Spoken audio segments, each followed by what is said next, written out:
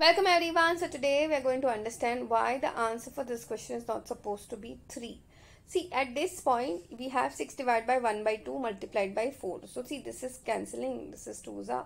So 6 divided by 2, answer is supposed to be 3.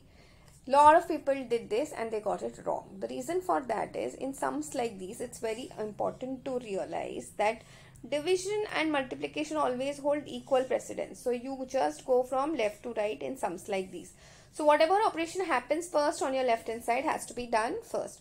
So first we'll do 6 divided by half. Now whenever you have a fraction involved in division, we will follow the rule of KCF, where K stands for keeping the first number as it is.